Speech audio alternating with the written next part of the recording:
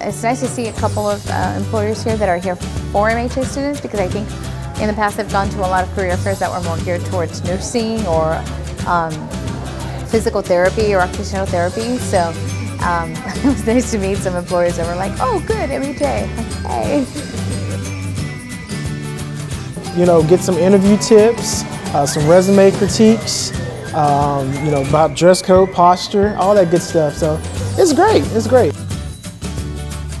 Recently, when I applied for my position as a community liaison for hospice, they really helped me. They wrote letters of recommendation. Dr. Akko wrote one of the letters, and it really helped.